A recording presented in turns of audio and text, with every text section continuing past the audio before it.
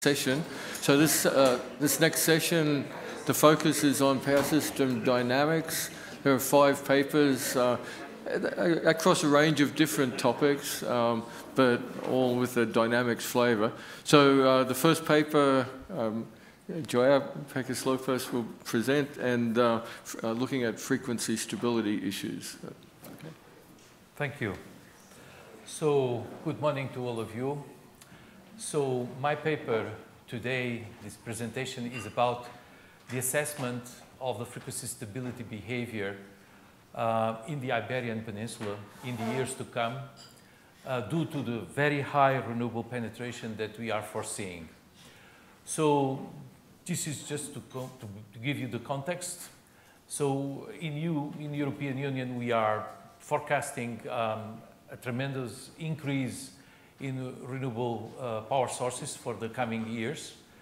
You can see here the way how we foresee the evolution of the generation portfolio from 2025 up to 2050. So a large increase in solar PV generation, wind power, offshore wind power, and so on. And the same happens if we look at the Iberian Peninsula. So the case of Portugal, the case of Spain. Sorry for the colors because my PhD student is blind color, and so this is always a big problem when he has to produce some of these nice graphics. Anyway, the important thing here is that you can see that wind power and solar PV generation are supposed to increase largely in Portugal and in Spain. And so this means that also that thermal power plants, I mean in this case coal-fired power plants, are being decommissioned. And in Spain, there is a plan to also close the nuclear power plants, all the nuclear power plants, until 2035. They are still in operation, all of them, but there is a plan for that to happen. So, in this way, you can see that due to the fact that all this generation is going to be based on converter-based generation, so power electronics, instead of synchronous units.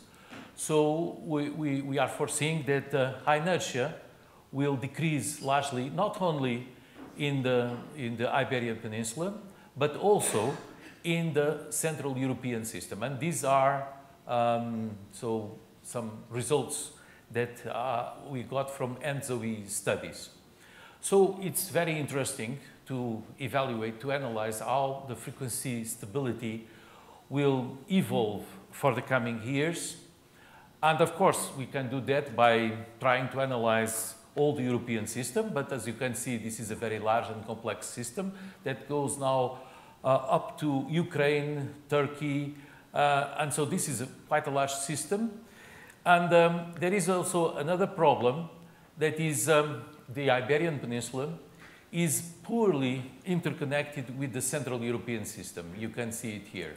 Only 4 interconnections exist, 3 at 400 kV, 1 at 220 kV.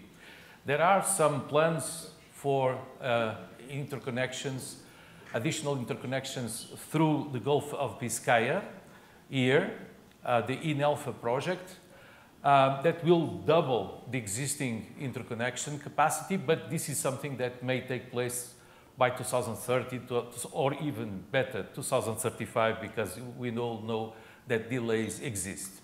So in this way, we looked at this problem and we tried to analyze how the frequency behavior in the Iberian system will evolve, and for that purpose we developed a 2-area electromechanical model.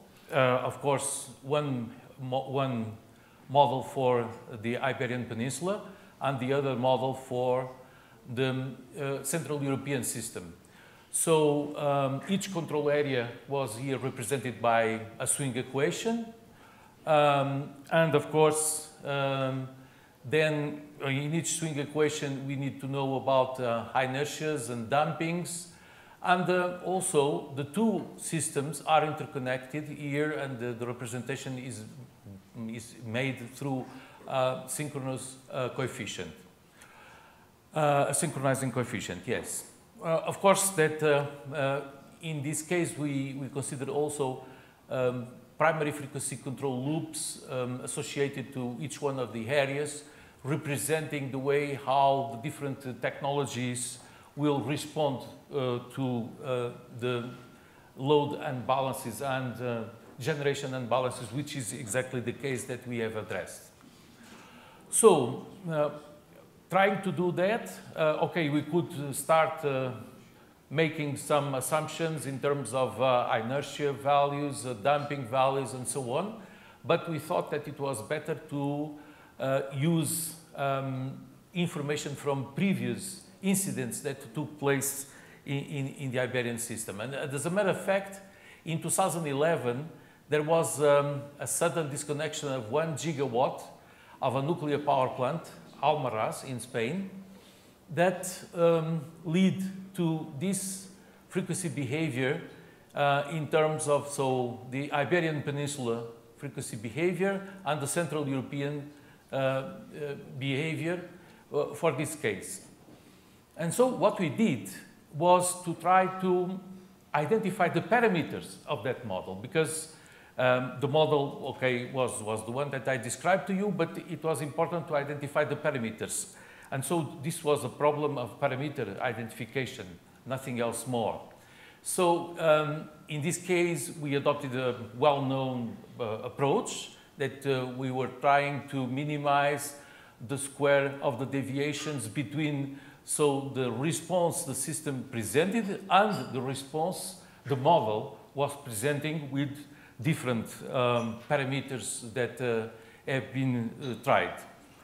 And in this case, we adopted for motor of optimization a variant of the particle swarm optimization approach. And we were capable to get the parameters. But before getting the parameters, we developed a methodology for this purpose. So this methodology was, on the first stage, we used a simple model, a much more simple model, where you can see here there is no representation, detailed representation for the different technologies participating in frequency control. And primary frequency control, I mean, or frequency containment reserve, if you prefer. And so here we were trying mainly to identify the parameters of the inertias, the damping coefficients, and the synchronizing coefficients. And so with the results from this first iteration, we were feeding the overall model, the overall system, and then trying to obtain all the parameters of all this system that, of course, apart from the ones that I mentioned, involve also the droops, the transient droops for the hydro units, and so on.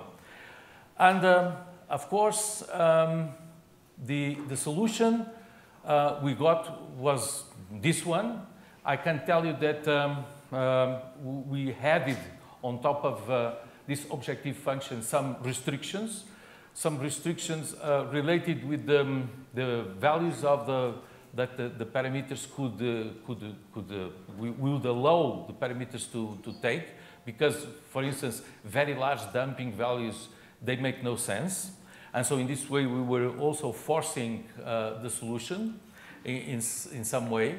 But anyway, the important thing here is that it was possible to obtain a representation that you can see here was a bit exaggerated in terms of the response, but from the absolute values, this is not that much. And as a matter of fact, this was a little bit a conservative approach in some way, but very important. And I have not mentioned it yet, but we were concerned about two metrics for assessing the frequency stability. So one of the metrics was the Rohkopf, the rate of change of frequency, and the other metric was the nadir of the frequency excursion. So the nadir and the Rohkopf. So these were, in fact, the metrics of concern, the metrics that would give us an idea of how strong the system was. Of course, that it was possible, as you can see, to get very good results. So the parameters we got, they fitted very well with the initial recorded values that were obtained from the disturbance. But those parameters, in this case, they were presenting non-realistic values. And so this is the reason why we at the end, we kept these values here. We kept these ones. Okay, assuming that this was a little bit pessimistic, namely regarding the nadir. And then trying to see how the system would behave up to 2040, then it was necessary to try to identify the way how the different technologies would be dispatched along the year. And so we had some information about the dispatches in the Iberian Peninsula. So coming from the information that both TSOs in Portugal and in Spain were providing. And so for 2019, this was our year of reference, we had this information regarding monthly average productions.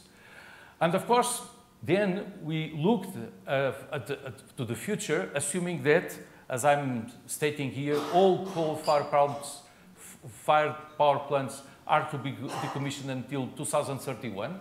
And I can tell you that in Portugal, we already closed all coal-fired power plants, and in Spain, at least one has already also been decommissioned.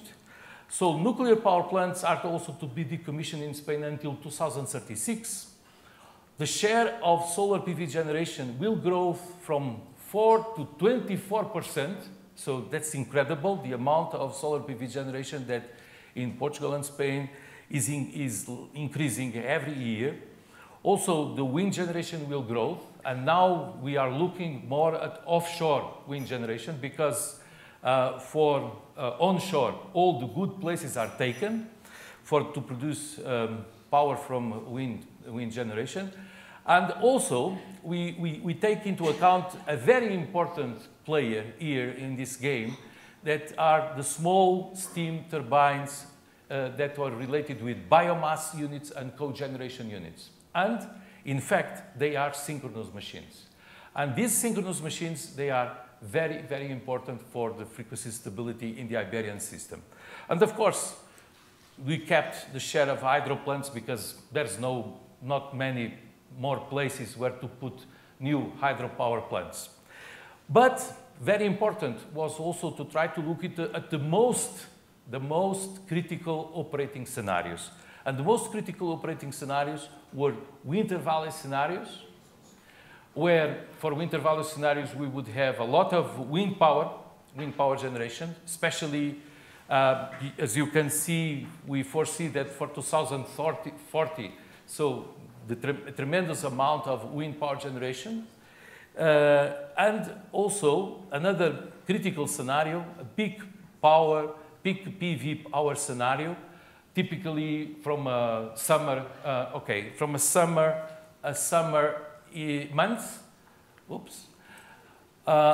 So in this way, it is possible to get some sensitivity studies regarding the inertia variations and the composition of the generation portfolio. You can see it here that typically we found that the spring months are the most critical ones because there is a lot of wind power generation as well as solar PV generation. And then we try to look more carefully at the situations related with the peak and winter valley scenarios. And here you can see the way how the nadir and the rock-off are supposed to evolve in the coming years.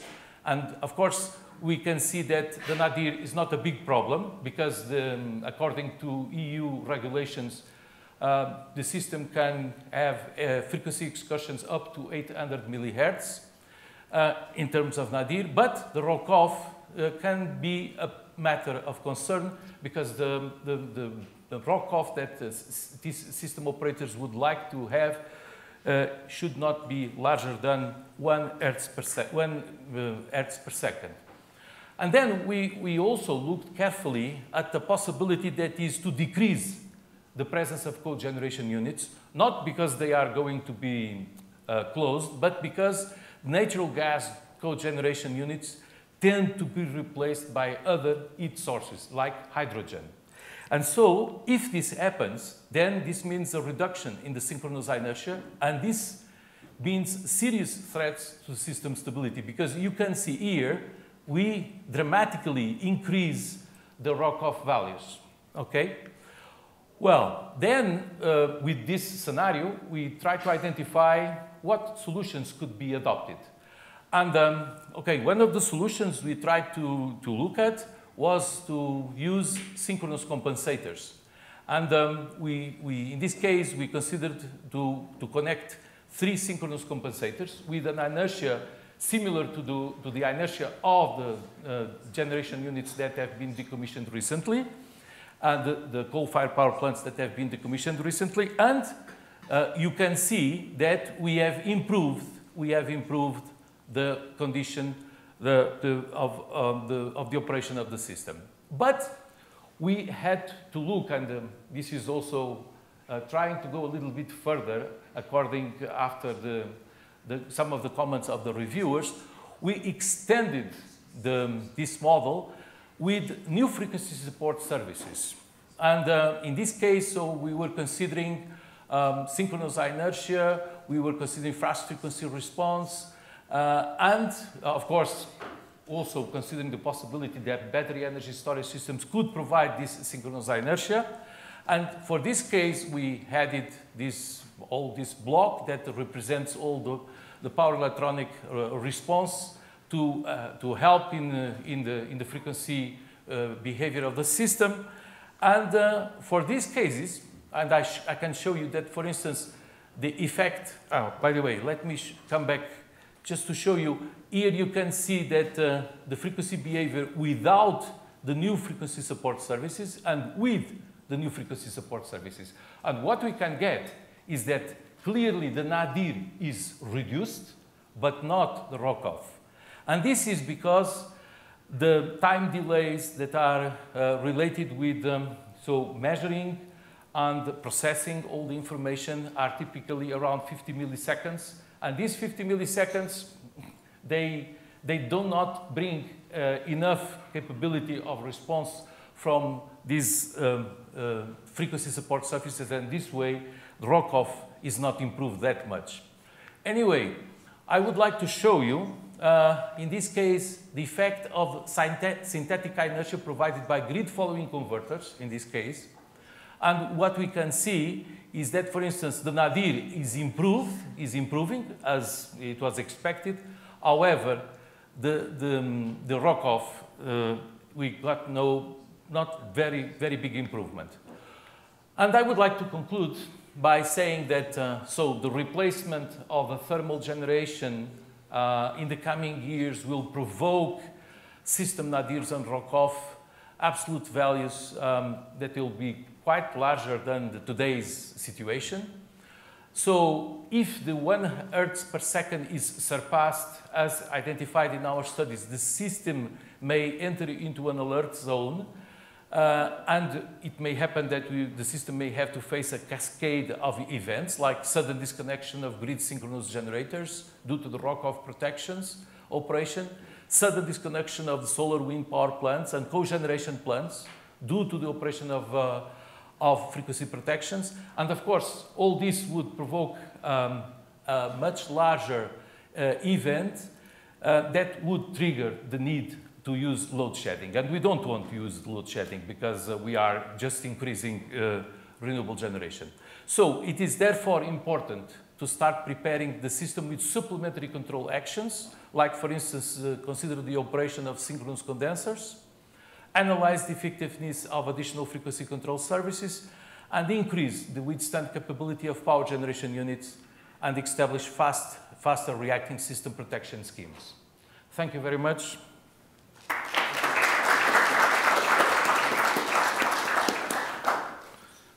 Is there a question?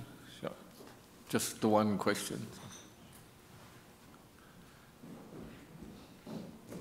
Hi, I'm Adam Birchfield from Texas A&M University. Thank you for the nice presentation. I wanted to ask about, it seemed like I understood from your presentation that you have this estimation of the inertia for the Iberian Peninsula and then for the rest of Europe. Were you able to compare that with the way, like in Texas and other places, they quantify the inertia by just summing up h times s base? Do you have any comparison of the inertia that you got from that versus the other one? And a related question, you mentioned that you got unrealistic values. Could you elaborate more on like how those values, how you know those values are unrealistic? For the inertias, you mean? Yes. Well, what we did is, on the basis of the way our generation would be dispatched, we were modulating so inertias values, assuming that we have a base value for those inertias, dampings, and so on. That was for the year 2019, and so we have been capable to modulate accordingly the way how the different technologies of generation are supposed to evolve. And so we were modulating damping, inertia, and also the way how the machines were responding in terms of droops. Okay. Okay? Afterwards we can talk with more detail. Thank you very much. Okay. Thank you very much. So the second paper.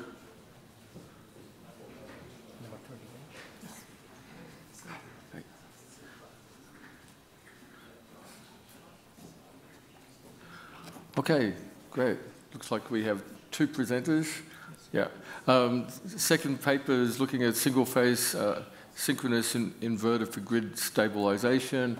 And I apologize, I don't know which of the authors these are presenting, but I'll let them introduce themselves. Okay, thank you very much.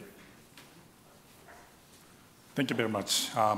Good morning, everyone. I'm Yoshifumi Soka from Hiroshima University, and he is Professor Sekizaki at the same university.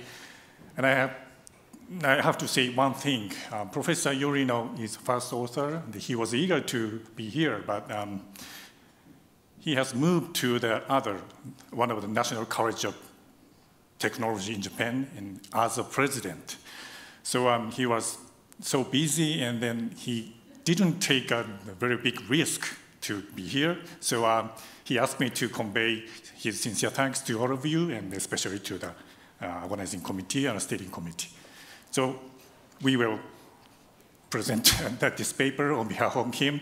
So please give me us a little more time to present this paper. Thank you very much. The title is Development of the Single-Phase Synchronous Inverter for Grid Stabilization.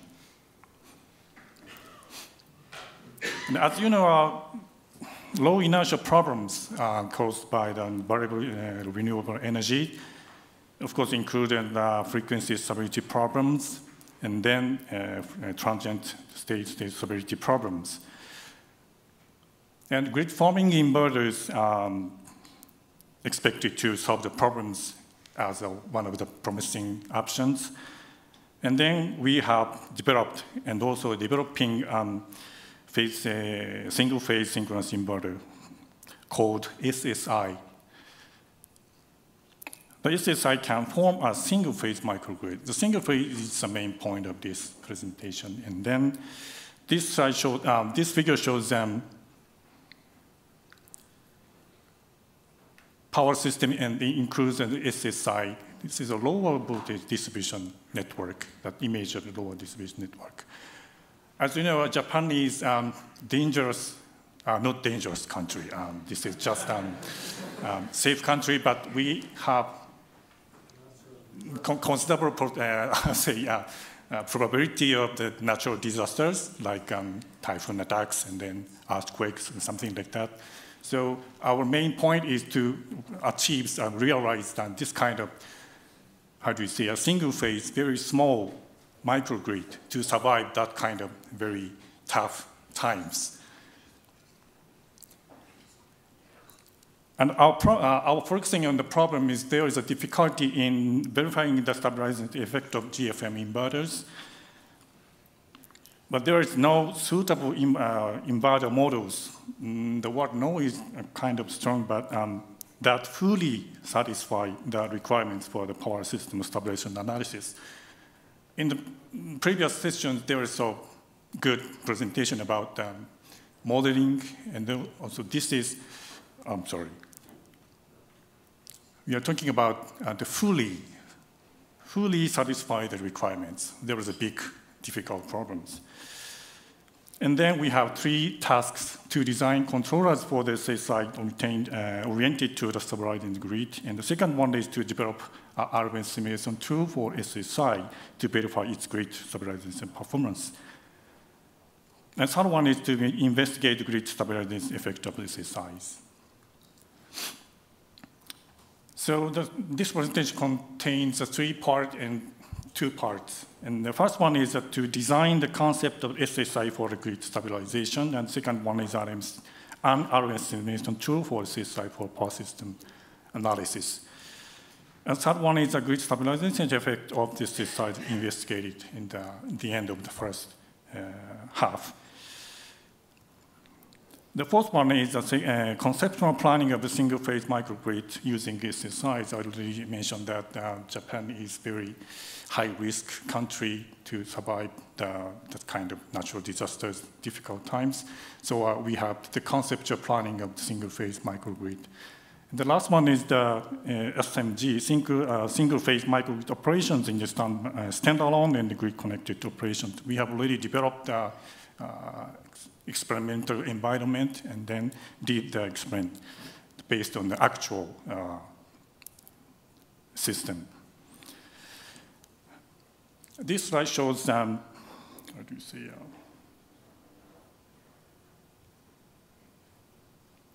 this is the slide shows the basic principle and then to design the SSIs. Original power system can be divided into the slow response subsystems and the fast subsystems. That means a slow system corresponding to the power system dynamics. And then the fast one is corresponding to the shell fast subsystem, means an inverter-oriented control, for example, a modulation or something like that. So our core is corresponding to the power system behavior, and shell means an inverter-oriented control behavior, like modulation or something like that.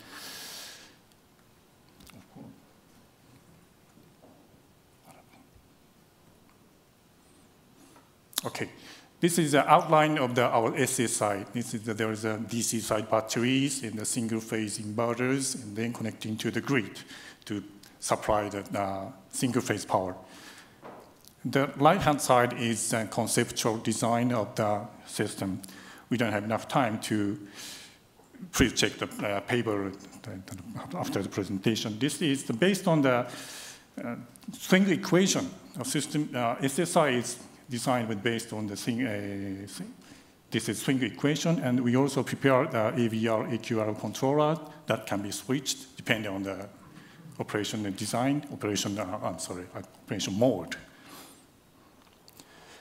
The big objective of this presentation is to develop the RMS simulation tool to simulate power system operation. And then second one is a disturbance simulating a short circuit fault for 0.1 second is generated. And then the fault is clear. That is a condition of to check the developed models based on the actual experimental results. So experiment using the real inverter and then hardware in the loop simulations and the RMS simulations are conducted and to compare with each other. Okay, so the second part is presented by the Professor Sekizaki. Thank you. Hello. I will present the following contents from here. This slide shows the comparison results among the experiments, Hill simulation, and RM simulation. In the left figures, lift here, the blue waveform shows the RMS simulation result, and the fault occurs at 0.4 seconds and cleared at 0.5 seconds. And you can see that in the left figures, the RMS simulation result successfully approximates the waveforms of the experiment and human simulations. And on the right figures, green waveforms shows the instantaneous active power output of SSI. And also you can see that in the right figures, and developed the RMS simulation tool can successfully approximate a quick response of our SSI hardware design. And having confirmed the accuracy of the simulation result, we have developed the RMS analysis tool for power system analysis and stability assessment. The simulation model shown in left figure consists of the SSI core model and the conventional generator model and the network model like this. And the developed method is compared with the Y method standard tool by CREEPY for transient stability analysis. CREEPY is a research institute in Japan for power system. And in the right figures, you can see that the computed response of generators by the developed RMS analysis tool are almost equivalent to each other, equivalent to the CREEPY Y method results. So this slide shows a frequency stability variation for generator trips. The left figure shows the frequency response, and the vertical axis represents frequency. And the right figure shows the relation between rock-off and frequency nadir. And we have conducted the simulation for 4 cases, and in case, each case, the installation ratio of PBs and SS are different. And you can see that from these figures, the rock-off and frequency nadir, which degrade due to the installation of the PBs, is significantly improved by installation of SSI. And next, this slide shows the transient stability variation for three-phase ground fault.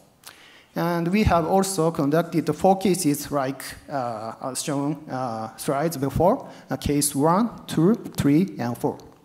And you can see that the transient stability of the power system is also improved by the number of SSIs installation like this. And we also performed the steady-state stability evaluation using the eigenvalue analysis of the power system. And we have conducted the eigenvalue analysis for 4 cases as shown the slides before, case 1, 2, 3, and 4. And this figure shows the result, and the left figure shows the steady-state result, and the right figure shows the result when the fault trips the generator. And you can see that the steady-state stability is also improved for all those cases by installation of SSIs. So the SSI with the NIC design can be used to form a single-phase microgrid and operate them in islanded mode. This slide shows the design of a single-phase microgrid, and many consumers are connected to the low voltage distribution system where batteries and PVs are connected to the grid via SSIs. And the proposed system with SSIs can survive like amoeba even if their individual single-phase microgrids are separated due to natural disaster. The SSI with the proposed NIC design enables the grid stabilization and also grid resilience enhancement simultaneously. I would like to demonstrate some example experimental results for single-phase microgrid operation using SSIs. The upper right figure shows the circuit configuration of single-phase microgrid in the experiment, and the lower right figure shows is a photograph of the experimental environment. And the proposed controllers are implemented into 2 SSIs, and we have conducted the experiment for grid-connected operation, and standalone operation by 1 SSI, and islanded microgrid operation by 2 SSIs. Okay. This slide shows the experimental results when SSI 1 synchronizes with the grid and operates them independently from time 25 seconds. This figure shows the output current of SSI1, active power output, and frequency respectively. And you can see that SSI1 successfully synchronizes the grid and maintains the frequency even in the standard mode. And also the SSI maintains the voltage even in the standard mode. And when the load increases at time 40 seconds, the active power output of SSI1 automatically increased, and the frequency decreases according to the characteristic of synchronous machine. And this slide shows the experimental results when SSI1 and 2 operate a single-phase, islanded single-phase microgrid. And these figures show the output current of SSI1, active power output, and frequency respectively. And active power output references is changed at 25 seconds, and SSI1 discharges and SSI2 charges according to the references. And you can see that when the load increases at time 35 seconds, the active power outputs of the SSI1 and 2 automatically increased, and to operate the microgrid in parallel. So from this result, the single-phase microgrid operation using SSI is confirmed by the experiments. Okay, I'd like to conclude this presentation. And we have developed the SSI hardware based on the NIC design concept, then developed the RM simulation tool of SSI for power system analysis, and verified the effectiveness of the RM simulation tool by the experiments, our Himmel's simulation, and demonstrate the effect of SSI on the frequency stability, transient stability, and steady-state stability. And also, this is very important, we have verified effectiveness of the proposed SSI hardware in the laboratory experiment. Our future work will include the experiment for single-phase microgrid operation using SSIs, as well as the overcurrent protection for SSI by using the current control. That's all. Thank you for your kind attention.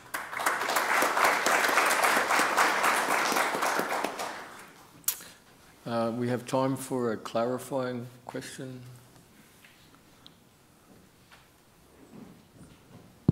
Gregor Verbic, University of Sydney. Very interesting work. As a matter of fact, we did something very similar. We published in Smart Grids last year.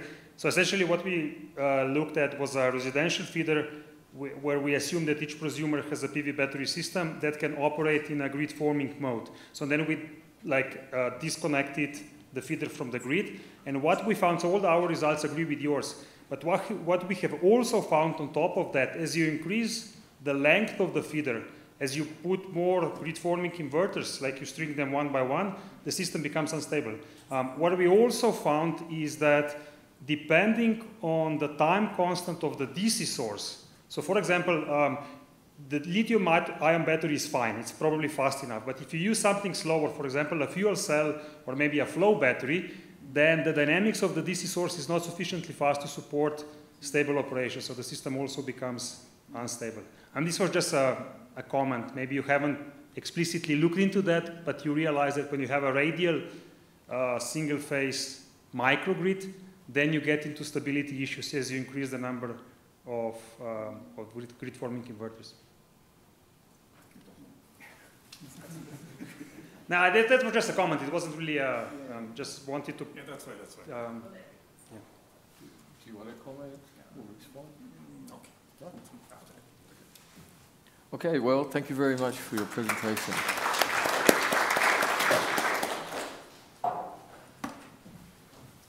Use of electric vehicles for primary frequency control, and the presenter is Rodrigo Ramos. Almost a presenter.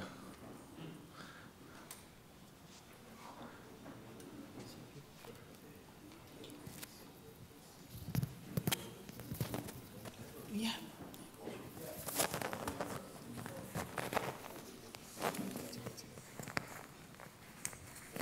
We should tell a joke or something. Okay. Okay, there we go. Great, thank you.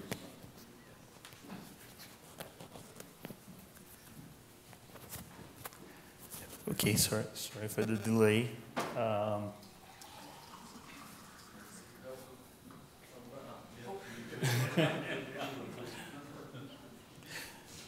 Sorry.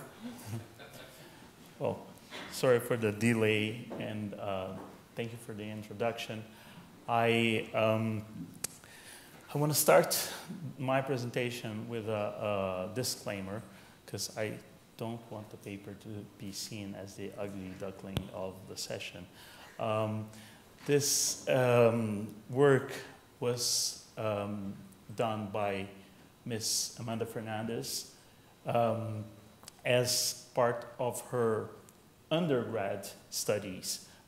She made an exchange in Spain, was advised by Professor Miguel Carrion from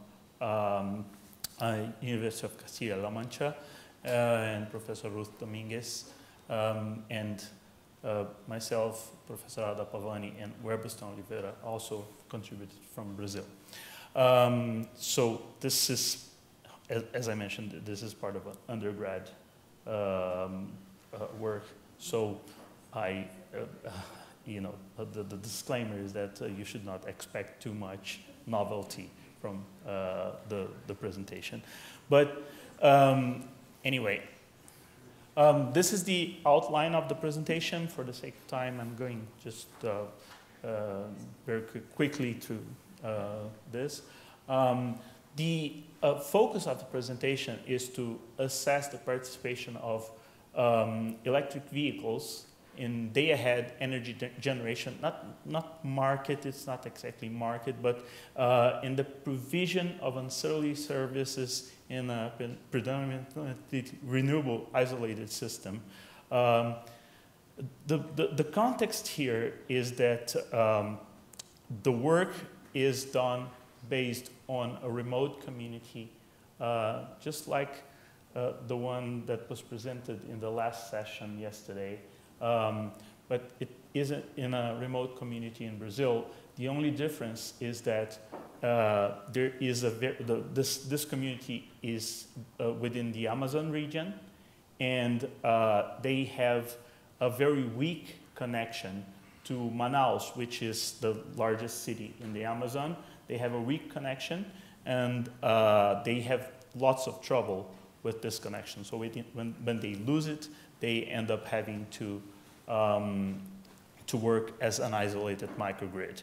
But we adopted the context in which they are operating as an active distribution network. So we assume that they are connected to the main power grid, although they can operate as a microgrid as well.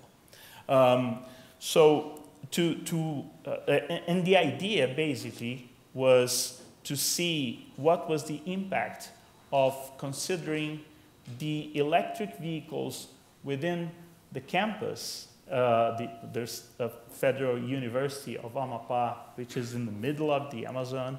They have invested to create a university there, and in the campus they have some electric vehicles. And then the idea is to formulate a linear programming to be able to schedule the participation of these electric vehicles in the frequency regulation of the campus. And well, the objective function is this one. I'm not going through this in detail because there are too many variables and parameters and all this stuff that would be take too much time to explain. But the main constraints to which this objective function is subject is the electric vehicles, the constraints related to the electric vehicles themselves, renewable energy sources, the power flow, frequency deviation, frequency regulation, and the operation of generating units, in the sense that we want to understand what happens when a contingency takes one of the sources out. So how dangerous it is for the system operation to lose one of the few generating units they have there. So then the microgrid corresponds to the Marco Zero, so it's the zero spot campus of the Federal University of Amapá. And the Marco Zero campus is because the equator line crosses the campus. So that's the idea of the Marco Zero. And the microgrid is that operates as an active distribution network is composed of 64 buses, 63 lines, 32 consumer units, and 5 generators. I'll talk a bit more about these generators later on. So about these generating resources, these are the technical characteristics of the dispatchable units, which are diesel generators. So you can see here 3 units, and this unit 3 will have a big impact on the system. Although the coefficients are the same, you will see that unit 3, because of the place it is located, it has a big impact on the system. They have also intermittent units, which are basically solar PV. So these are the characteristics for them. And then we assumed that there were 6 electric vehicle charging points considered, which should be located at strategic points of the university campus. So we worked with 3 models of electric vehicles. The first one, that we call group 1 here, is basically electric vehicles that are used for administrative purposes. And groups 2 and 3 are related to buses that that go around the campus to transport the students and the other members of the community. So the idea is to analyze 3 different.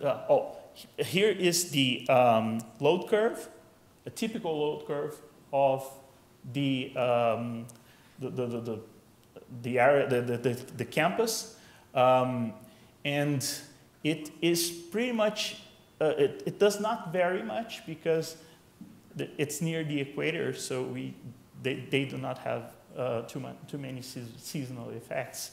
And this is the availability factor of the intermittent units, basically the solar PVs.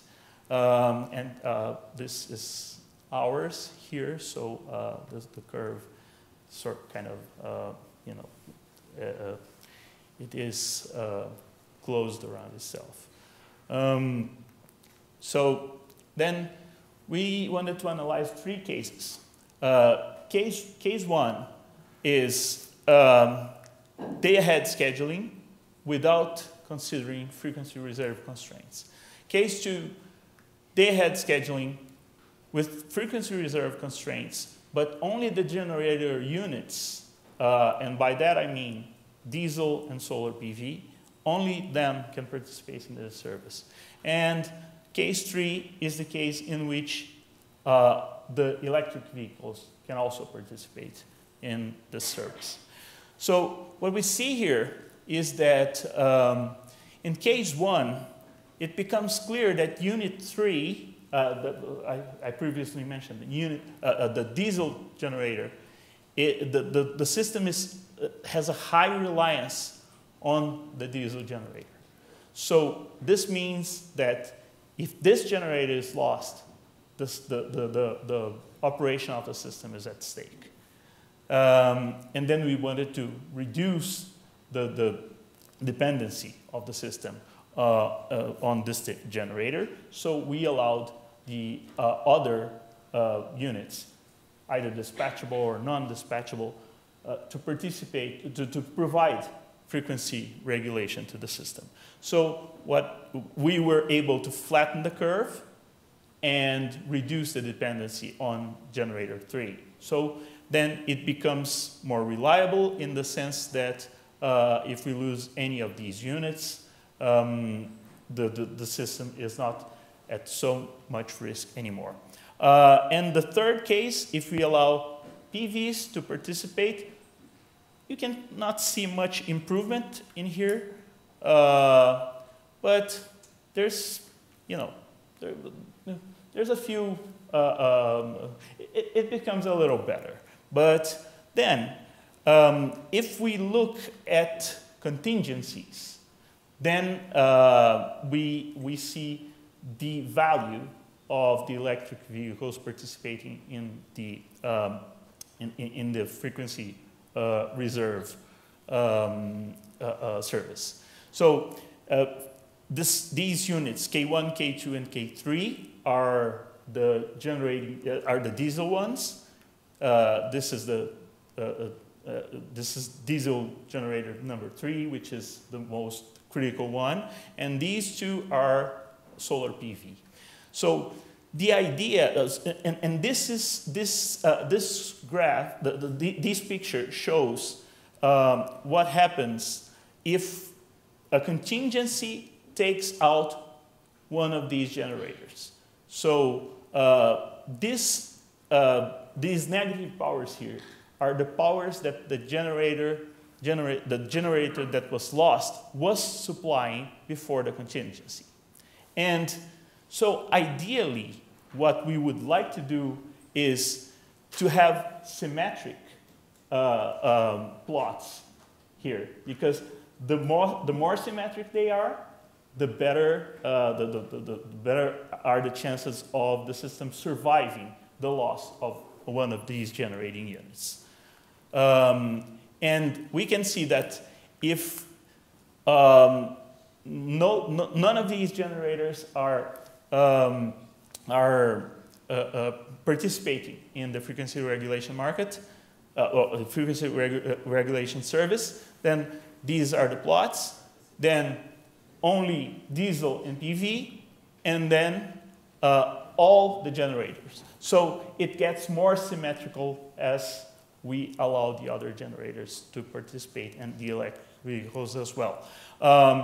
Here is the unserved demand post-contingency, and you can see that if we do not allow the generators within the campus to participate in frequency regulation, what we see, what happens is that we have unserved demand post-contingency pretty much all day.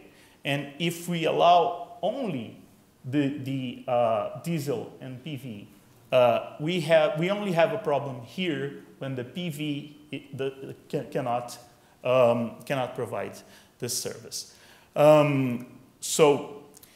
Here we have a comparison of costs, and the most important thing here is that in case 3, we could reduce the cost of unserved demand to 0. And this is by far the most important cost, the largest cost of them all. So we were able to reduce the total amount of cost from 179 million to 15 million. Bear in mind that we have currency exchange rate, so you see those huge numbers for a microgrid. This has to be taken into account. So, in conclusion, the results, they clearly show that allowing the electric vehicles to participate in the frequency regulation service is an important contribution. And other than that, furthermore, this was work done in the microgrid, and of course, in a large system, the contribution of electric electric vehicles is expected to be even more relevant. Now, I just wanted to have a final comment, just for closure, because I understand that I'm not telling anything very surprising to you. Some of these are quite obvious conclusions, but the thing I'd like to stress out is that this student came out of a remote community. She went abroad to another country, another language, at the undergrad period, and did a fairly interesting work. And therefore, I'm not, although there is not much innovation in here, I think the archival value of this is the fact that someone went, had to leave her community, isolated community, and started and continued working for the benefit of it. And now I am truly proud to see how much she has grown, but she still keeps caring about the place where she came from. So this is the last remark I wanted to make about this work. So thank you very much for your attention, and this concludes my presentation. Thank you. Is there? Yeah, Claudio.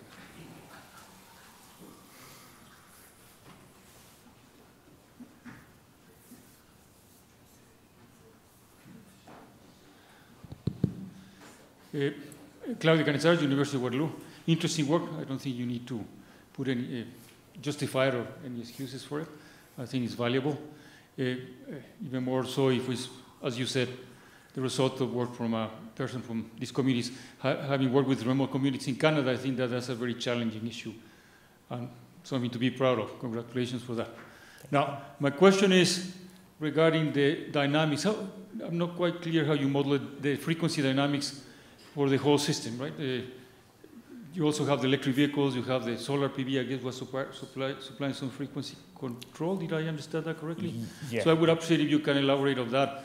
And the second part, question is regarding whether you consider the different phases, or it's just a single phase type of model. Thank you. Thank you, Claudio, for the question. By ugly duckling, I mean we made a completely static approach as opposed to the other papers in this section, in the session, because to assign transient stability constrained OPF problem to an undergrad student sounded too much, so we did not include dynamics in this study. So it was just planning. I'm not sure if this explained the first part of your question. So you didn't have the Navier or Rokov or any of that? No. We actually considered that unattended or unserved demand would result in a frequency decline, but this would be acceptable as long as it did not violate any limit.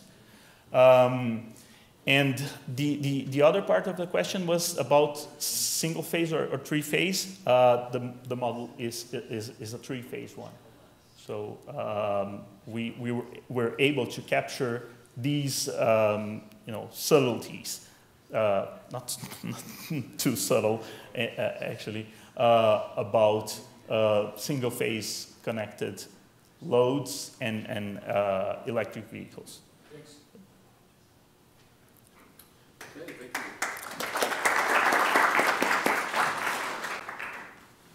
Okay, so the next paper will be presented by Mads Almasaki, and the focus is on AGC signals, forecasting, analysis and forecasting.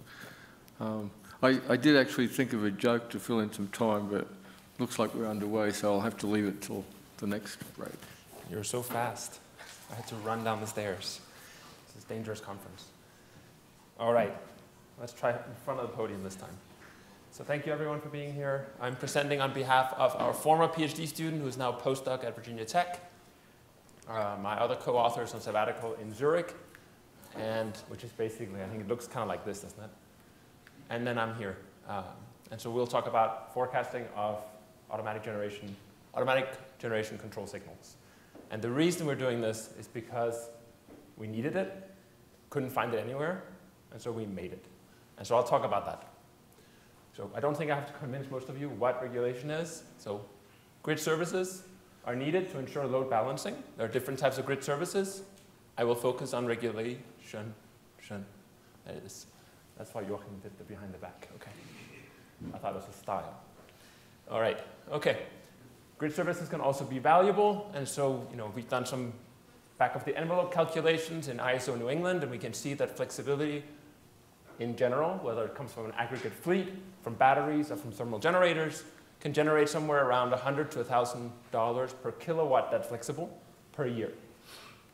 And so that could be why we have so many products these days. They're the prosumer, they're virtual battery products, they're virtual power plant products, and I just learned of a new one yesterday called the conducer, which I think goes with prosumers. And if you put them together, you just get producers and consumers.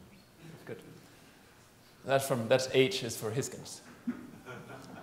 So your batteries, thermal power plants, basically we all need ancillary services, and they can come from anywhere. And so we talked yesterday, I talked about how different coordination schemes, you can implement top-down coordination, there are bottom-up coordination schemes. In the end, they all need a power reference signal, and if you're providing grid services, I'll use my left hand. If you're providing grid services of some kind, you need this power reference signal, which is a balancing signal. And so obviously, if you could forecast this signal, you can optimize the behavior of your fleet, your batteries, or your generators. And so that's what we're looking at.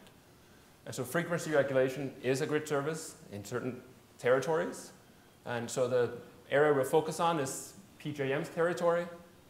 They have, I don't have to teach you about frequency regulation, but basically you have an area control error that gets taken by PJM, and then through a scheme, they produce a Reg A signal and a Reg D signal. I'll focus on Reg D signal, which is energy neutral. This formulation from PJM came about since 2016. They changed it to add this conditional neutrality element to it. And so there are some terms you just need to mention. When you saturate your Reg D signal, that's called pegging. And so the Reg D signal lives in a space, compact space, -1 to 1. And when you're -1 or 1, it's called the signal is pegged. We do not generally have access to these parameters in this box. What we do have access to is historical data. And so we want to take the historical Reg D data from PJM, which is available online for a couple of years worth of data. We want to see, if we can deliver these grid services, can we do a better job with, with some kind of prediction of the AGC signal, which is this red line here. And so in yesterday's presentation and in some work we've done in the past, what we've seen is that certain resources are able to ramp up rather quickly, and you can see that in these cases here and here, it ramps up very quickly, so the resource is quite flexible up, but it's slowed down, so it's ramped down limited. And so if you could predict when your AGC signal is going down, you can pre-position your resources to essentially, in packetized case, you would pre-reject packet requests, and so you would drop down you would reduce your load faster and therefore provide a better resource. You can increase your precision score, increase your composite score, and therefore earn more money performing grid services. We then went out to look for literature on forecasting AGC. I've seen a lot of papers on predictive control for frequency regulation, so we thought we'd find a lot of references for forecasting AGC. These are the only 3 papers we really found. This one does some interesting statistics, looks at periodicity, but doesn't build any statistical models, which could be used for controller design, and doesn't do any forecasting. This work by, this is John Carnegie Mellon and Argonne from 2014, looked at optimizing batteries with respect to AGC by accounting for the energy content of the AGC signal. And so that didn't look at the power signal, which was what we're focusing on. It looked at hourly changes in the energy content of the AGC signal, which basically tries to deal with the fact that the AGC signal in 2014 was not energy neutral, and so you would have drifts, and that drift could affect how you participate with batteries in frequency regulation services. And the last one here just outlines the pegging methodology that PJM uses. So these are the 3 resources we could find. If others have resources, references, we're happy to learn from those. So the question we wanted to ask is, how predictable is the signal? So we did very simple signal analysis. Just a couple of things. I'll just mention kind of what we found, and then I'll show you the model we use, and it's justified. So the probability density of reg-D looks like a truncated Gaussian. As you can see, the pegging, these -1 and +1, happen significantly often, around 25% of the time. If you look at a power spectral density of the reg-D signal, it's low pass in nature. What's interesting is if you look over each of the months, you see that the bandwidth of the PJM reg-D signal is quite constant. So yesterday we talked about robust models. And so this would indicate that if you can build, this would indicate that this power spectral density you're seeing here is applicable across the different months of the year. Looking at White-Sense stationarity, if we want to build a statistical model or to drive it with a stationary random process, we need a White-Sense stationary system. And so what we're able to show is that looking at sample mean, sample variances, and the settling times of these, that reg-D appears to be White-Sense stationary and ergodic. And so we can actually develop a stationary model to drive the statistical model we're looking at. Pegging is fairly important. It's also fairly interesting. And the changes or variability in the AGC value, remember it goes from -1 to 1. And so we want to just look at the statistics of how does the AGC vary over different time scales. And so here you look at, within every minute, what is the variance of the AGC signal in minute 1 of each hour, minute 2 of each hour, for every minute of an hour for all of the data set. We looked at different hours of the day, 24 hours in a day. We looked at the variance of each hour of the day. We did the same thing for the weekdays, and we did the same thing for the months. There's some patterns that are funky. I had expected that when you have market participating assets, right, the prices updates in PJM is every 5 minutes or every 15 minutes. I would expect that set point change generators would cause a variance that we would then see every 5 minutes of the hour, every 15 minutes of the hour. But we didn't see that. That was surprising. Then on the hourly variance, we have this in blue line here. So the blue line represents the change, the mean variance of the AGC value for different hours of the day. And you have this very odd, I don't know what you want to call it, cyclic, or periodic behaviors. What is also interesting is the amount of pegging. So how often does each of these minutes or hours or days or months, how much of that is pegged? How much is it sitting at -1 or 1? And it tracks very nicely with the actual, it correlates strongly with the actual variance of the AGC signal, which we did not expect either. And so if some of you have insights into why the first couple minutes of each hour of AGC has a big spike in variance, if you have any insight into this, why the winter times would be higher variance than other times, I'd be curious. So we can use help if we have any. All right, so the statistical model we built was based on this signal analysis we did. So given the Gaussian distribution, given the White-Sense stationarity, we can drive the system with a zero mean Gaussian noise. We can develop a filter for it. We know that low-pass filter. We can design the second-order filter where the bandwidth comes from the power spectral density. We have a gain on our filter. That gain is basically a standard deviation that comes from the pegging amount. The more pegging you have, you're basically spreading out the Gaussian to exceed the -1,1 boundaries so that you can saturate and achieve the same types of pegging statistics that you would in the actual AGC signal. And so this is fairly straightforward. There's nothing special. And so how well does it work? And so we wanted to test the statistical model on 10 55-hour snippets of AGC in PJM's data set. And so we tested it, and you can see, so the basic story is this statistical model is quite representative. We looked at these 10 different snippets of 55 hours each, and you can see that the errors in the mean of the statistical signal versus the actual snippets, 55-hour snippets, is quite low. We're in the order of this is mean between -1 and 1, so this is a couple percent. Errors in standard deviation of the AGC signal is very small. Pecking percentages, we're actually able to capture the pecking amount in the statistical model of AGC relative to the actual data. And so we would argue that this statistical model is fairly applicable across a wide number of, or across the whole data set. So that's a statistical model. This model we've used once for controller design, taking into account the uncertainty of AGC. The other question we had building predictive models is, how can we forecast it? How much time do I have? 4 minutes. Okay.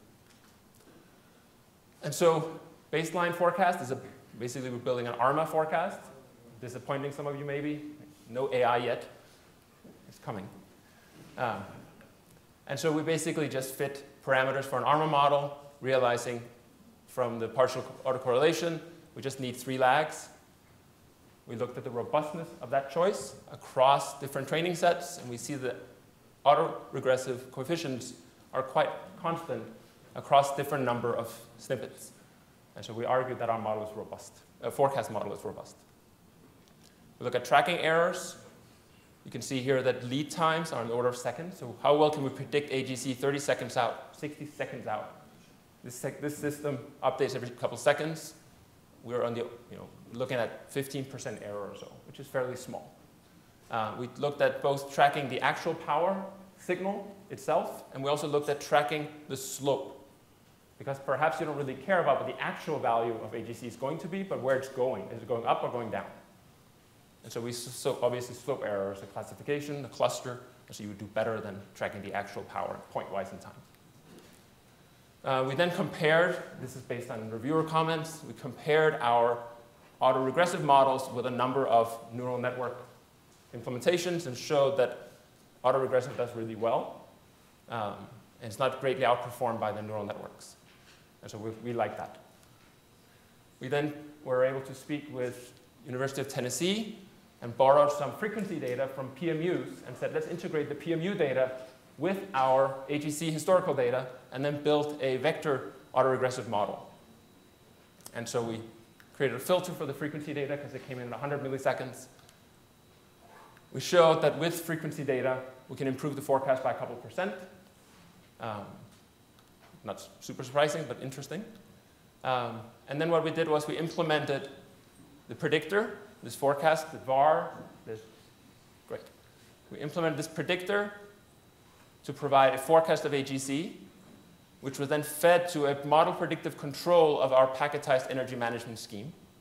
And so as an aggregator, we could then use historical data, build the model, and then optimize performance, or essentially pre-compensate our reference signal to the coordinator's actions. And so this is we're not optimizing the individual decisions, we're essentially just shaping. So this is similar to what Ali did yesterday.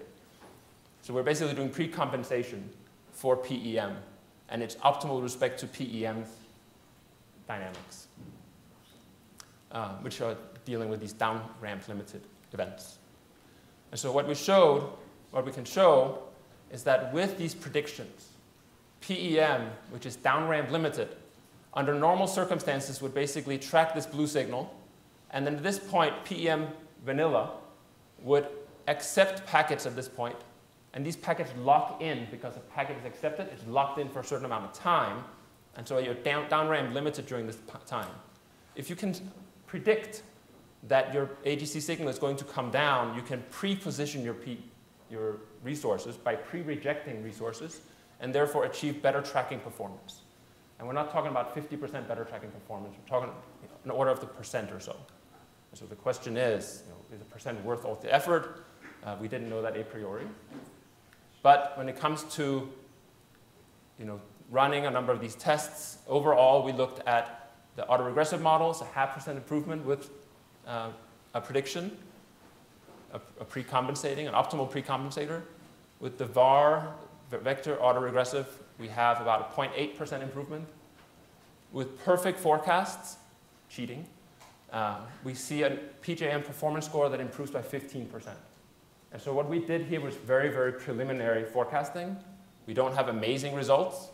They're decent.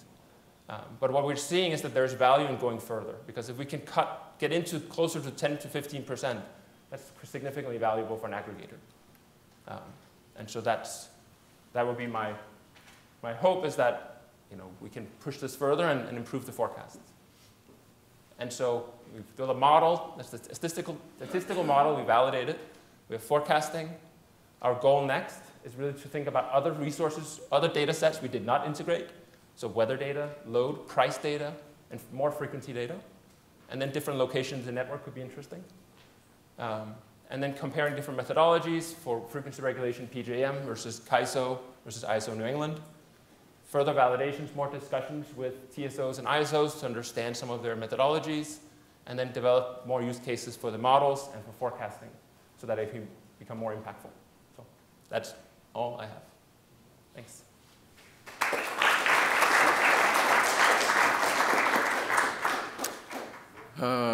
We have only one question. Who's going? Daniel Kirsch, University of Washington. Do you have any idea why PJM doesn't give the parameters that they use to calculate RegD? I don't know. Would they give me all the parameters for their filters? Yes. Interesting. So then I can just read. I don't know. Okay. Oh, I see. So they did not when I asked them. They didn't say why. But that would be, if we could get that, that would be interesting. Okay. Yeah. Problem with this one. They have different filters in there. I don't know. I'll answer other questions, I promise. Okay, thank you. Next. I ran away with the microphone. You ran away with the microphone. So while we're waiting for the changeover of microphone, so my joke is motivated from talking with yesterday, and so anyway, it goes something like, old power systems never die, they just lose their balance. So it kind of follows on a little bit. Okay, so the next presentation is given by Deepak Ramasubramanian. How's that? And looking at low inertia systems. Just check if it's working. This one. Right. Oh, okay. Press hard. Yeah, okay. So, thanks, Ian. So I'll be giving this presentation. It's work that we've done here at EPRI. In fact, George's advisor is sitting here. Did a good job with George's. Thank you, Sparrows. We've been looking at the aspect of fast frequency response. Now, fast frequency response has come up in quite a few discussions across the industry, especially with inverter-based resources, and the need for fast frequency response from these inverter-based resources. But what also is critical is where in the network is that fast frequency response being provided? And how does that location from which that fast frequency response is being provided, how does that impact the stability of the network? So not going to take too much time here. I think we all know about this and we've covered it in previous presentations. It's essentially what we want to do with frequency response is limit the rate of change of frequency, ensure that the nadir doesn't go below the UFLS threshold that we have, ensure we have a good recovery of frequency coming down to a stable operating point, and then secondary frequency control, as Matt's presented, will take care of bringing it back to nominal later on. So we are going to be focusing on just the primary frequency control part. Now, what started happening is as you have reduction in system inertia, you have more inverter-based resources coming in, and you have different kinds of instability, you have different kinds of frequency reserves, you have different kinds of disturbances. Even the type of disturbance can change. Now, the frequency response trajectory of the system, the response of the system with respect to load generation imbalance is continuously changing. And typically what happens is inverter-based resources, because they have some amount of delay in the way they respond, so just looking at different kinds of response delay where you go from all the way from 100 millisecond delay, even with synchronous machine, to around 1 second delay with inverter-based resources, you get a wide variety of frequency trajectory. And some of them have a much larger rate of change of frequency. Some of them have a much larger value of, or lower value of nadir, which we want to avoid, because then you might have a UFLS threshold sitting here. You might have rate of change of frequency relays, which might operate at this period of time, especially in the distribution system. And fast frequency response can be a way to compensate that. But depending upon where you put fast frequency response, it can have an impact on the stability of the network. So now here, for example, if you look at fast frequency response delivered from regions of the network that are electrically far away from the load. So you have more impedance in between the load and the place at which fast frequency response is being provided. You have more phase lag between the two locations.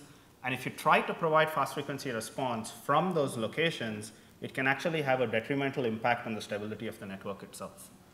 So this aspect about receiving fast frequency response, this aspect about asking inverter-based resources to provide fast frequency response has to be designed in a proper manner, because fast doesn't always equal stable. And depending upon how much electrical distance you have, depending upon what is the characteristics of the transmission path from the resource, from the inverter-based resource to the load center, you can have a very different kind of frequency response trajectory. So here in this example, we had a case where we had your traditional synchronous machine case is the blue curve, which is just served as a reference. And then if you have fast frequency response provided by inverters, wherein in this case there was probably around 80% inverter-based resources providing fast frequency response, but they are located far away from the load centers. Then in trying to push that response in a shorter period of time through the transmission path, you generate an oscillation. And you can, of course, slow it down by changing where the fast frequency response is being provided from. You can mitigate that oscillation by changing the way in which you provide fast frequency response, or you can mitigate it by allocating the fast frequency response in different percentages. But how can you determine that a priori? How does the utility plan for that?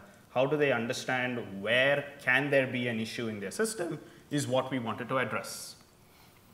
So we wanted to know if there is a way we can derive a metric, derive an analytical way of evaluating is a particular location on the system suitable for fast frequency response or not?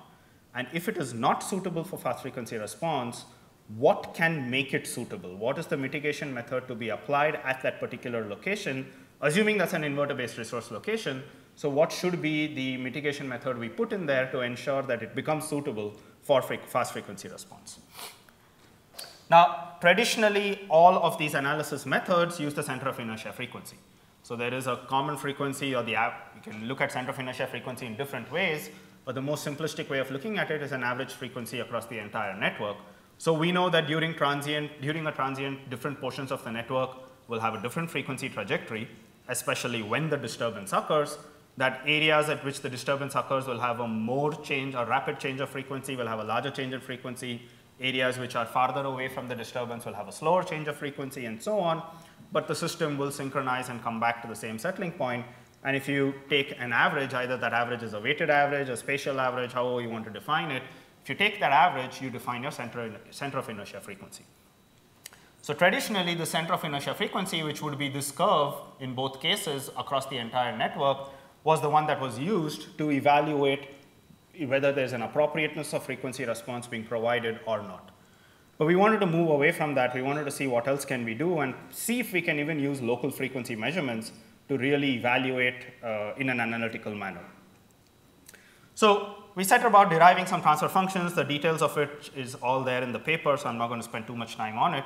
But we essentially wanted to find out, can we derive the transfer function in a frequency domain approach and identify can we like really identify if there is a peak in the, is there a resonance coming up? Is there a peak from the frequency domain function that we can identify? At what frequency would that come up? And can we use that to really determine the location at which you have to have fast frequency response and the location at which you have to really put in more mitigation measures. So if you just take that same scenario in the traditional sense, again, you can use the center of inertia frequency to really construct a transfer function which will take into consideration your governor response that you have at a particular location.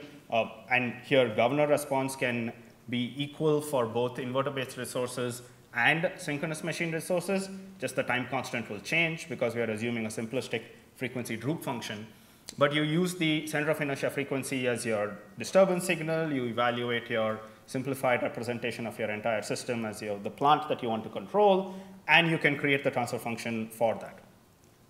But that, again, doesn't really help us from the perspective of identifying the locational aspect of frequency response. It can help identifying whether there is going to be a problem overall in the system, but it doesn't really help us from the perspective of is there a particular problem at a particular location, and can we really identify how to allocate frequency response around different locations in the system. And just to give you a preview of how this really manifests is you can really look at this from the simple chain system example, wherein supposing you assume that you have 3 different or 5 different resources all connected by impedances, and these are all electrically closely connected, so they have a very high susceptance value. And let's assume that this particular resource does not have any kind of frequency control. And they can be assumed to be our traditional inverter-based resources that don't have any kind of frequency control or have a frequency control on a very slow time frame. And if a disturbance occurs in that region, then they are essentially relying on the neighboring units to help that area. And you can think of this as multiple areas of the system, right? So you have one area, let's say in the north of the system, one area in the west of the system, and you have the simplified representation to really visualize what will happen. Now, even if this resource or this set of resources does not have any kind of frequency control enabled on it, if a load change occurs, then because they are electrically closely connected, the response from the neighboring areas will come in a, so to speak, fast manner to this area where you don't have any kind of governing response, and you wouldn't see any noticeable change in the frequency across this entire areas. But if you have the exact same scenario, but instead now you make the connections weak, so you have electrically farther away scenario where in this same area is now much farther away electrically from the 2 resources, then the same response will start providing, or the same event will start showing up as a response in this manner, where because it takes time for the response to propagate from this area and from the 2 neighboring areas to this area, by the time that response propagates, your frequency in this area is going to really drop. So it's not just a function of not having inertia in this area, it's also a function of how long will it take for the disturbance to propagate to that kind of an area. Now, this is what we want to try to address, as in if we have fast frequency response from this location, will it help in the local sense, but will it cause disturbances in the global system sense? So what we set about doing is taking about the local frequency at each particular location and derive a transfer function around it. Again, not going to go through many of the details here, but we essentially created a new transfer function that is again a disturbance response ratio, but instead of taking center of inertia frequency as its input, it would take local frequency as the input, and then now we can have a multi-input, multi-output structure, which we can then use to define what is the appropriate location for frequency response. Just to test this out, here's an example system. It has synchronous generators connected at these various buses, and we brought about more number of inverter-based resources and decommitted some of the synchronous machines. And we also set up the case such that you have different kinds of long transmission lines to illustrate an electrically farther away area in this entire network. So here's what happens if you say, if you have, move this cursor up here. So here's what happens if you consider all the fast frequency response provided from one bus versus no fast frequency response provided at another bus. And if you look at the disturbance ratio, you can find out a peak occurring in the transfer function, which gives us an idea about what you might expect from a frequency response perspective. Now, where we have not yet gone in this research is trying to identify what is an appropriate value of this peak. Like, what should be a threshold to determine whether it's bad or not bad. That's something which we're still looking at. But initial trends show us that if you start seeing these kind of resonant peaks in the disturbance response ratio that we have, then you can expect to see oscillations because of fast frequency response being provided from those electrically far away areas. But instead, if you either reduce the amount of fast frequency response that you provide from one region, or you reallocate that response. So now instead of having only 80% in one area, you reduce it down to 8% in that location, but split up that 80% into 72% from another location, you can reduce the resonant peak that you see and you can get a stable response. So now we have a way to move fast frequency response around the system, and we can really define at which bus how much percentage of fast frequency response is applicable, how much fast frequency response is safe in order to not trigger any kind of oscillatory mode. There are, of course, other ways to mitigate it. It also gives us an idea to really understand whether we need to really bring in some kind of power oscillation damping control for inverter resources in those faraway areas. So there are certain discussions going on in the industry about mandatorily requiring power oscillation damping control for new inverter-based resources. Now, power oscillation damping control is tricky to deal with in inverter-based resources because when you have it from the active power triggered power oscillation damping control, it can have impacts on the energy source behind, which is not yet fully controllable, and reactive power oscillation damping control may not really achieve the kind of effect that you want in the system.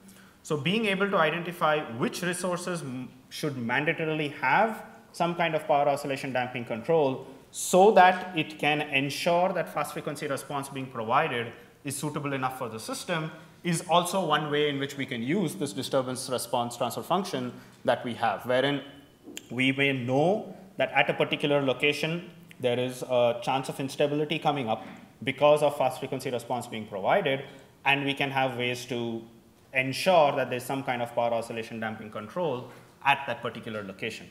What this also helps with is it helps defining the rate and the magnitude of fast frequency response that may be required at a particular location. So we can start looking at standardization of this kind of fast frequency response with the range of applicability and the speed at which that response needs to come, which means that different regions around the network may not operate at the same speed of providing fast frequency response, but there's a range within which they can be set and tuned.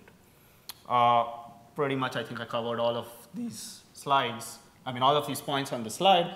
What we are also wanting to see is maybe there is a way to split the percentage of fast frequency response across different units in the system or in an area, and that can be used from a planning perspective, or that can be used from a perspective of procuring services from inverter-based resources. So there's still a lot more work to be done with respect to this transfer function and the response ratio that we have, primarily trying to identify what is a good number, what is a bad number, how do we really characterize the difference between the various levels of resonant peaks that we may see. So that's something that we're still doing. With that, thank you.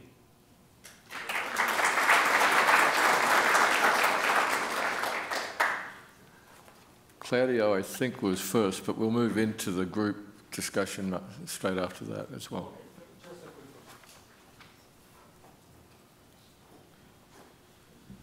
Claudio Canizares, University of Waterloo, Canada. Interesting work. I really appreciate it, but let me ask you a question. Do you consider communication delays? And let me explain why. In the context, we have been doing this type of work for the ISO Ontario. And we discovered that there were some very significant communication delays related to communication legacy protocols and systems, which when we tried to introduce these services centrally, basically they were defeated by the communication delays.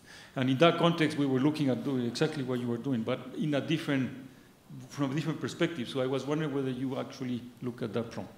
Yeah. We don't have communication here because this is not centralized, right? So we are looking at it primarily from a decentralized local measurement and using only local measurements as inputs. So we're not seeing it from a wide area perspective from the aspect of delivering that fast frequency response, because we want that fast frequency response to be delivered within seconds of the disturbance occurring. So our aim was to try to ensure that we are only using local signals. Now, there could be communication delays within the inverter plant itself, depending upon what the plant controller sees and how that communication delay propagates down to the individual inverters or turbines in that plant. That kind of a communication delay varies depending upon the size of the plant itself. So we have not yet considered the communication delay inside a plant, but we are definitely not considering communication delay from a centralized controller on a system-wide level, because our aim was not to have a wide area kind of a control system. It was fully localized. Thank you. Okay, well, thank you very much. And so I'll get, if we could have all of the presenters and any of the co-authors who choose to come down the front as well, that would be great. And then we'll open up for discussion. We'll work towards a fairly hard deadline of 12:30. Otherwise, all the food will be gone when we get up to lunch. So, got to keep priorities right.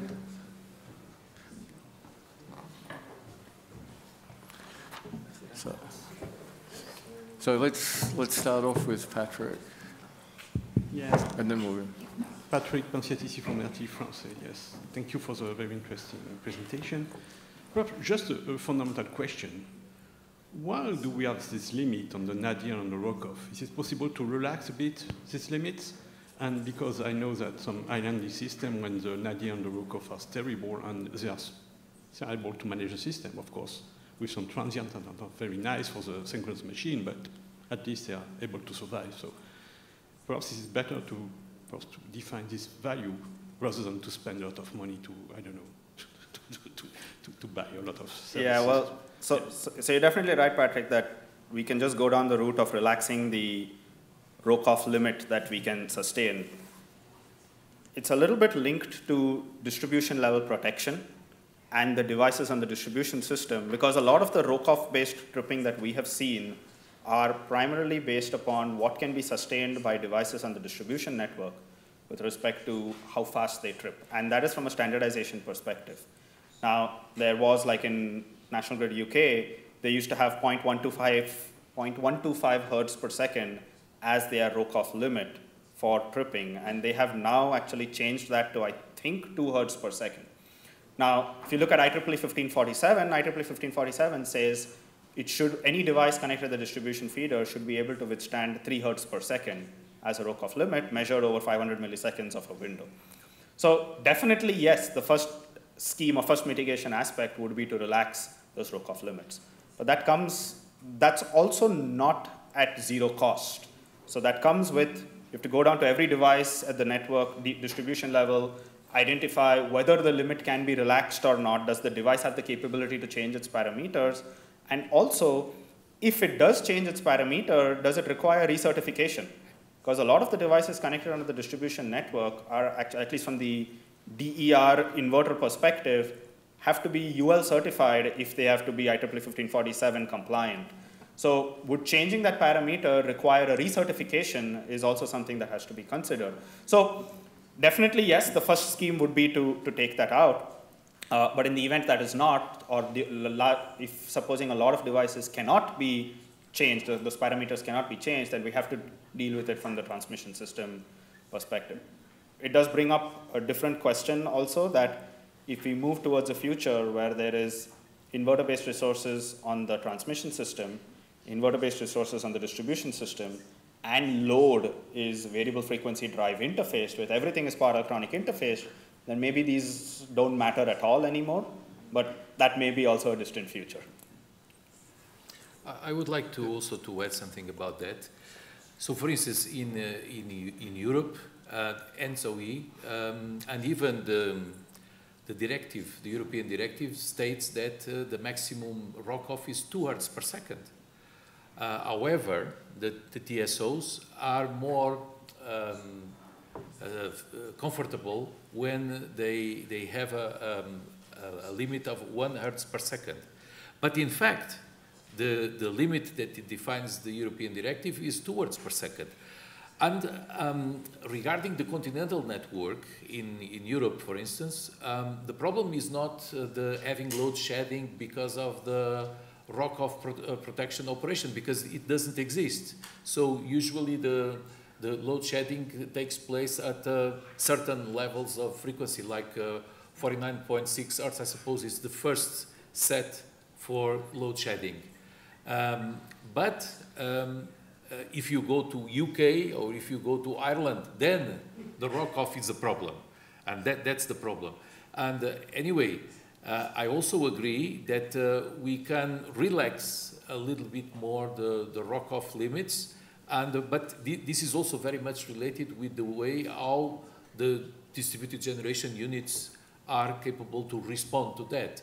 Because, for instance, in the Iberian system, when last year in July, when there was the split between the Central European system and the Iberian system, there were several units that were disconnected from the grid because of the rock-off, so generation units. And of course, this needs to be revised. It cannot happen, of course. So I fully agree that, and I mentioned that in my presentation, that we have to revisit that issue, because this is one of the ways to cope with the problem. Okay, so Claudio is next. I think John had a question. For others who have questions, can you line up behind the... And that will make it more efficient, and keeping in mind that 12:30 is a hard deadline. Claudio Canizares, University of Waterloo. My comment was in general to the panel, but specifically to Joao. And it's the issue of virtual inertia. And this comes from a challenge, a question posed by a very smart fellow from industry, but said, why are we trying to slow down the response of these units? Why don't we take benefit that they are fast and respond fast to fast variations? Basically, the Reg D, Reg A approach. Why do we want to slow them down? Why do we want to put virtual inertia in the systems when they could be responding fast to these frequency variations? And this is more of a conceptual issue, which I think is valid and would appreciate some thoughts on that. Thanks. Okay. So, well, the best way to cope with this is, in fact, to have synchronous inertia. Because synchronous inertia is there, is instantaneous, is the capability of the system to respond instantaneously. Okay, alternatives. One of the alternatives can be virtual inertia. But in that case, the problem is always related with the way how the control is developed, and very much dependent on the measurement and on the processing. Because, for instance, if we are relying on virtual inertia provided by grid-following units, then the PLLs introduce some delays, some extra delays, that at the end of the day, as I described, the benefits you can get in terms of rock-off are not the ones that could be obtained. What you can get is, in fact, a reduction in the nadir. And this is clear. This is the benefit you can get. Sure, but keep in mind that all of this is a legacy issue from synchronous machines. This is, sorry? We're trying to slow the system down so it works like it used to be. But we have very fast response, and we have, because of wind and solar. On the other hand, we have very fast responsive units with energy storage. Mm-hmm. So if they can compensate and basically, that was the argument that this fellow was making. Anyway. Yeah, but the problem to be continued over lunch. Delays. This is to be continued over lunch. Sorry. Rodrigo had a comment. It's just a quick follow-up, but I think Claudio has already mentioned it. Inertia is a legacy from synchronous machines. And to my mind, all the attempts to provide virtual inertia are attempts to coordinate the responses of the generators that don't have this type of response with the ones that we already know how they respond. If we want to go for something else, we have to break a paradigm, basically. So this is just a comment on why we want virtual inertia to be there, because we understand how inertial response is beneficial to the system. Okay, thanks. We'll move to John, and Spiros will be next after that. So John Simpson, University of Toronto. So Mads posed this question. You saw there was a lot of variance in the first few minutes in the ACE signal, was it?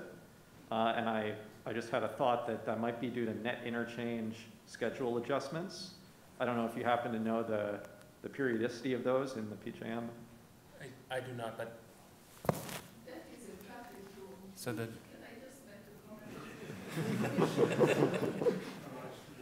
I will let Maria answer the question. I've been overridden. We did a lot of studies on another power ISO that I can't mention now. And the biggest issue that they have, they really don't know what is the actual interchange. They only know what they committed.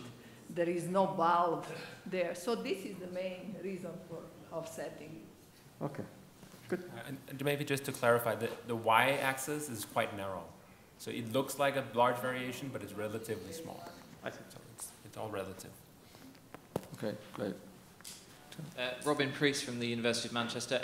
I really, just about the last presentation from Deepak, I really like this work. You, certainly in the UK, all the markets that clear frequency services ignore location. They treat anything from everywhere as being as valuable as everything else. Do you think that's going to have to change, and what do you think is the mechanism for doing that? So it will depend all on how the network evolves also. But I think there does need to be an aspect about locational that needs to be considered, especially if looking at fast frequency response. If you look at the other services, then location doesn't play too much of a role.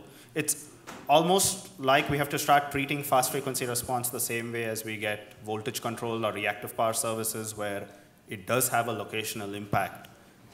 And depending upon now how the network evolves, there should be a need to consider locational for frequency also. I would like to add something on that.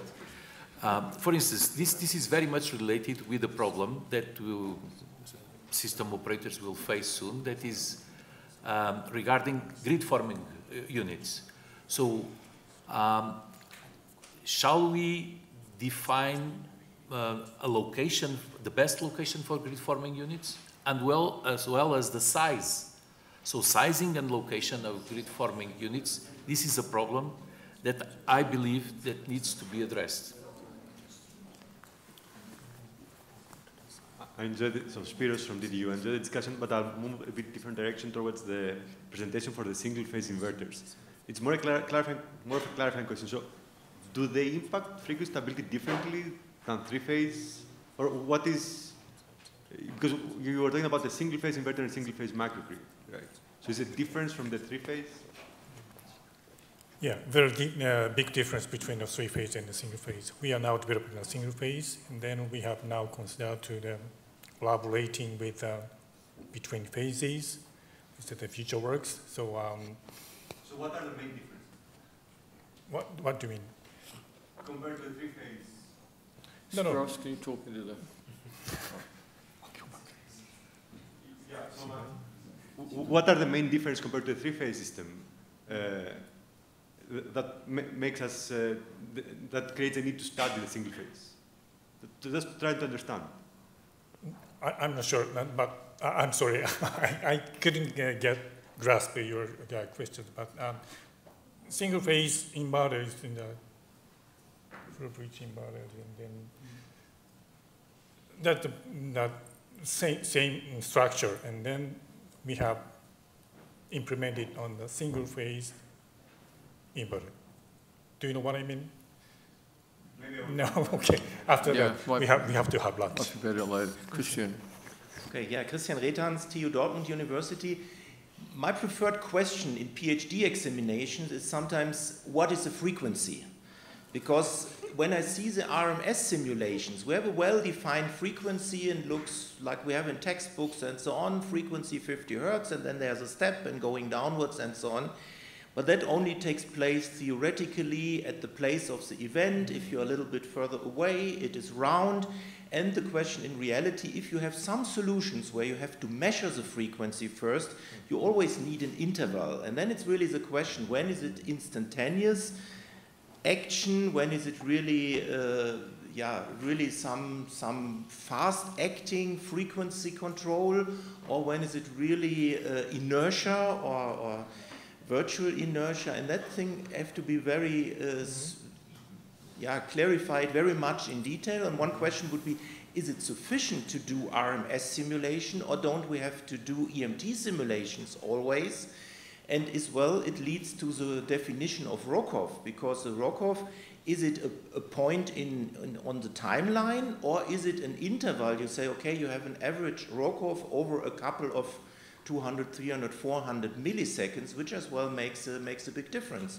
Because if you start in the point of the event and then it's going down somewhere, and so if you have in average the Rokov, it's much lower than if you look on the maximum point theoretically. And I think in practice they don't look on the theoretical maximum, they somehow build an average.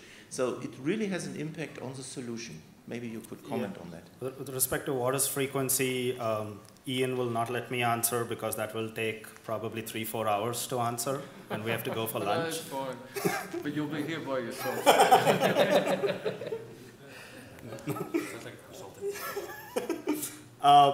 So it's definitely a valid question of what becomes or what would be frequency in a inverter-based resource system. But so keeping that aside, regarding Rokov, definitely over an interval. Never instantaneous, never at one point. And I would even say it should be like 500 milliseconds of an interval and not 100 milliseconds of an interval. Because as you rightly said, depending upon where the disturbance is, you will always find a larger Rokov at the disturbance location, but that doesn't propagate out into the system. And by the time the system synchronizes or blends together, you would start seeing a lower Rokov. So definitely has to be regarding, again, RMS versus EMT, and is RMS sufficient and in EMT? Let's discuss offline, because that's also a very, very contentious topic which we can keep discussing for many hours. Well, may I? Yeah, sure, please. Yeah. So I think that indeed, looking at, for instance, Rokov, which is one of the metrics of the problem that we have been addressing, is very important to define exactly how we are measuring that. And typically, the Rokov is measured in a window of 500 milliseconds. But for instance, in a model of center of inertia, 500 milliseconds doesn't capture, and with 500 milliseconds window is not going to capture the fast changes that exist. So therefore, this is the reason why, for instance, in our paper, we had a window of 100 milliseconds, because this was a compromise between, okay, the 500 milliseconds that would give a very comfortable value regarding the Rokov, and for instance, to get Rokov instantaneously, just to measure on the instant where the disturbance took place. And so it's really necessary to define what exactly this means. And I fully agree, for instance, that in a system with inverters and grid-forming converters, in this case, we have different frequencies, completely different frequencies. The synthetic frequency that a grid-forming converter produces is completely different than the electromechanical oscillations we can get. So this is a very important point, and it needs to be well defined and assessed. Okay, Andreas. Yeah, thanks. Andreas Ulbig from RWTH Aachen University. So I have a reference and a question regarding to Matt's paper. So you were asking for references on similar work. So about 10 years ago, we did a study with the same question or similar question for the Swiss TSO, Swiss Grid. So we built a linear regression model on the AGC signal for continental Europe and then used an MPC scheme for tertiary frequency control dispatch. It was actually shown that there is some optimization potential with that. And then, well, another hypothesis on the variations on the hourly change, couldn't it be just an artifact of market activity that many generators are ramping up and down around the hourly change? So my assumption going into this was that you would see market changes be disturbances that AGC would then correct. And so that would be my hypothesis. Yeah, okay, because that would be plausible. Then, yeah, on the Swissgrid study, there's an ACC paper from 2012. Yeah, please, yeah, if you can I share sent you it. the reference. Yeah. All right. Hamid Zaripur, University of Calgary. I have a question for Mads. My understanding is that what we see as AGC signal is essentially the reaction of the system to the random variations of supply-demand imbalance, which essentially, whatever we haven't been able to predict and handle comes randomly, and we have system to react to it. So has anything changed in that understanding of frequency regulation, signal, and service that there is, obviously your model is detecting a pattern. So before, and the reason there is no work on that, because essentially it was predicting the unpredictable.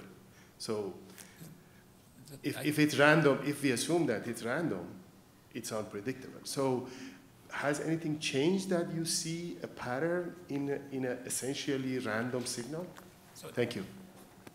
So I would argue that there are certainly stochastic elements to load variations that cause the ACE, but the ACE goes through a filter and generates the AGC signal. The RegD signal is a filtered signal. And that filtered signal, but it's slower. So it's an average of some sort of average that seems to be predictable on a 30-second time scale. You cannot go further than that. I think a 5-minute prediction would not be, point-wise in time is not, we didn't see that as being suitable. But I wouldn't argue that it's purely random, based on what we saw. Okay, lucky last question. Great, yeah. I don't have a question, I just have a comment. I really think it's probably time to demystify the phrase frequency. It's really a simple reflection in voltage current or power of your rotating machine speed collectively. There's really not that much mystery about it. Anyone want to follow up? Or we have 1 minute. So I get to follow up without a rebuttal, right? Yeah, okay. It's definitely a manifestation of the power imbalance and the speed of a machine, but it's not necessarily the same when you have inverters because you no longer have that electromechanical magnetic link.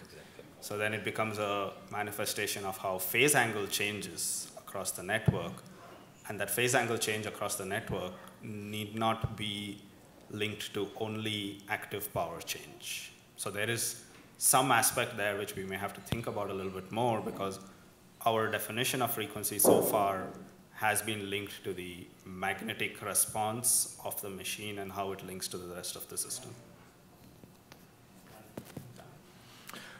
Okay, on that happy note, there's plenty to discuss over lunch. So thank the presenters and the authors and the audience.